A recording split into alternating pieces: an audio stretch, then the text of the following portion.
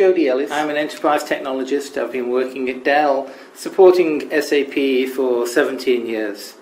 And just a while back, came back from a director of infrastructure at SAP. And we're going to be talking about aspects of SAP and SAP HANA.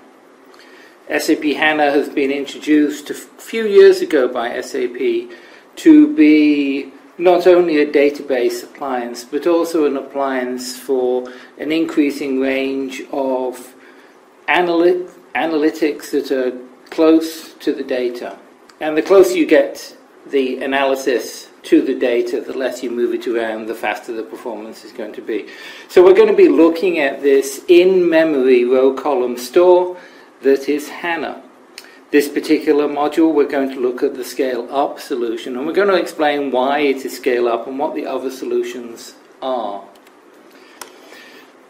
So HANA, it has replaced or is replacing a lot of the databases within SAP deployments. Currently, the target by 2025 is that all of the business suite, all of the other mainline solutions that are being used by SAP customers will be running on HANA and will not be running on SQL, Oracle, DB2 and the other databases that they have been and are now.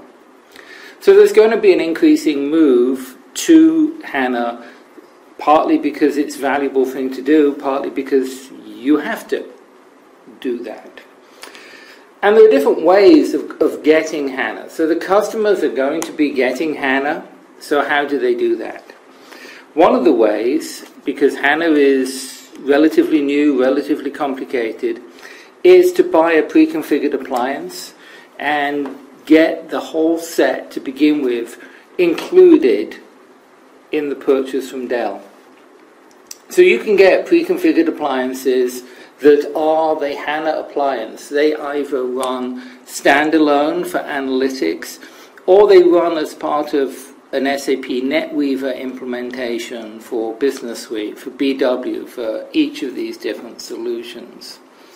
They can be used for the various tasks within an enterprise, whether this is data analytics standalone, or whether it's existing SAP solution applications, existing business warehouse, existing ERP, ECC, or as SAP are now trying to migrate these solutions to be not only operating on HANA, but efficiently operating on HANA, systems such as S4, which are going to be increasingly used.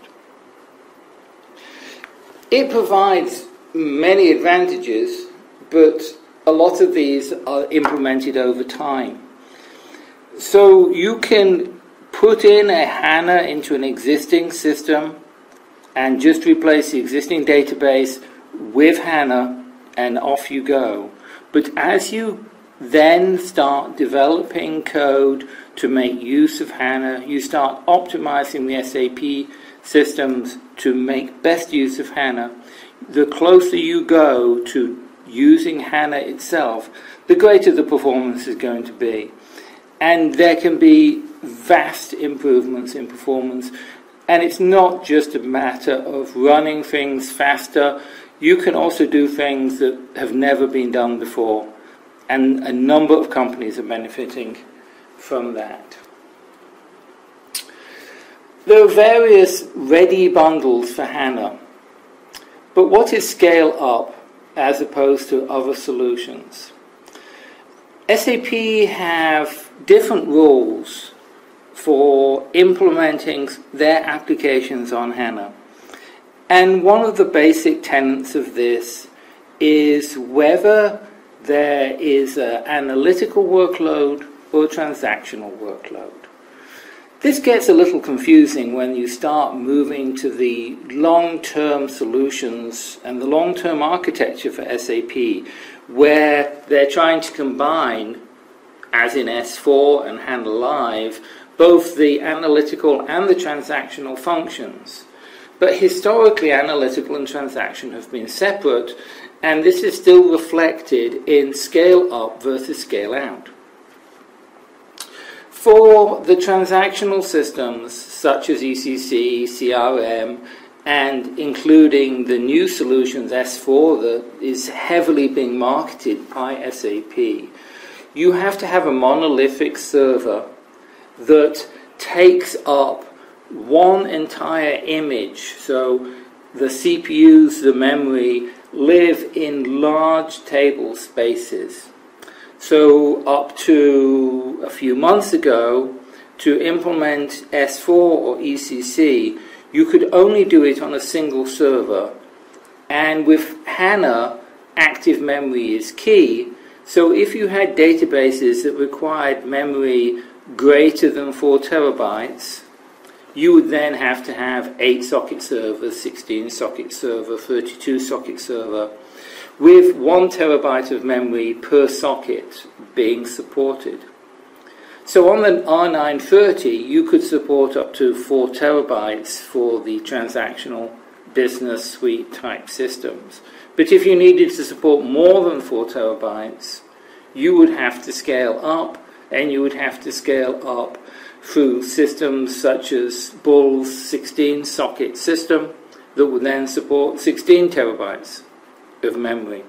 Recently, SAP have announced that they will allow scale-up systems to be distributed across multiple 8-socket systems. Not 4-socket, but 8-socket, because of the way that the table layout works. So the 4-socket systems can support up to 4 terabytes. The 8 16-socket, again, 1 terabyte per socket.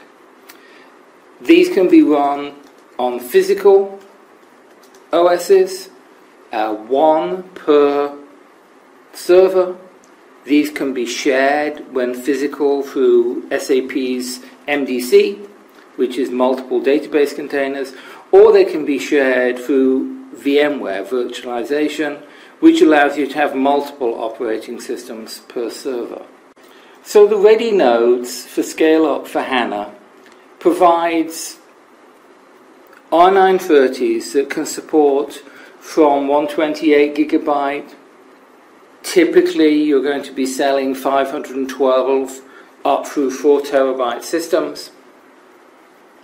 These are based off Intel's i7 8880 and 8890 processors. Since its inception, SAP HANA has been based off Intel and indeed co-developed with Intel.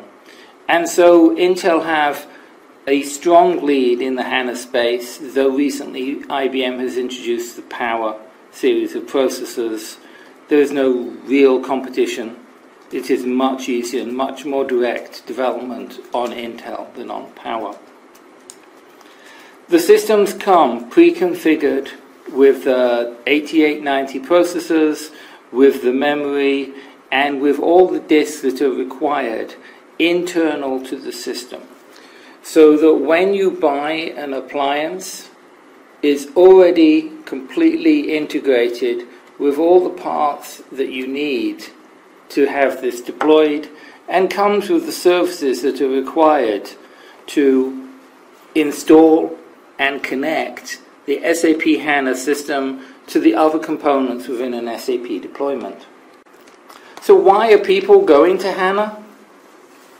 Well, for one thing, a lot of customers have to, and SAP are pressuring them too.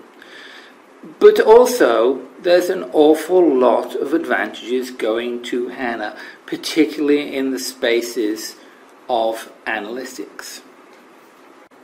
Whether you choose an appliance to deploy HANA, or whether you do HANA on its own through TDI, depends on the way that the company is running their business, and the way whether they wish to do the technical details of the implementation. This is part of the decision that the customer must make, along with the technical support available from Dell EMC. And part of the decision is based off the existing infrastructure that the customer may want to make use of, and whether it is an advantage to make use of existing storage, etc., or whether that is not really capable of supporting HANA. the specifics of how you implement the HANA depends again on which solutions are being run. If you are running the business suite, if you are running BW, then you'll be using HANA within that context, and you'll also be working with the customer for the application layer in addition to the base HANA server itself. If you're running a data analytics like HANA Edge or direct data mart within HANA, then you wouldn't be needing the application servers. The scale up, the scale out will depend on whether this is an analytical system, such as BW, or a transactional system, such as ECC or S4. Remember that this is part of an overall deployment of HANA, so the backup, does the system need to back up with software? Does it need an agent? Where is it going to back up to? Please remember that the appliance is a standalone box, and you shouldn't be leaving the backup images on the standalone box. Dell has been a provider of HANA and a partner of SAP since 1997, and we have certified our servers since then. We have provided not only SD certified servers for use with NetWeaver, we have provided BWA appliances when they were supported by SAP, and now the HANA system. We have people in the Linux lab who provide the technology support, as well as development within the Palmer organization. The benchmarks are now record-setting benchmarks that Dell has put in to the SAP space, both at the BW and analytics space, and also within the SD benchmarks. Dell is committed engineering to these solutions, and they are some of the best HANA systems in the marketplace. Dell EMC have provided services for SAP, as well as providing the infrastructure for SAP. Services can be divided up by many different criteria, from the technical level, such as deployment, maintenance, through basis services, which are part of SAP's architecture, up through services such as migration, and also data analysis and data quality analysis. And as you go up through the stack, different services are available, including workshops to figure out what services should be offered. There are different ways of maintaining and managing HANA and SAP once deployed. And for customers who really don't feel that they want to manage their own infrastructure, there are also, of course, systems such as VirtuStream, where we can provide managed service for SAP without having actual infrastructure on the ground. So this is SAP and the Scale Up HANA. If you have any questions, you can either go to the Sales Edge portal, or you can email sapsales@dell.com. This is Jody Ellis talking about the SAP Scale Up portal.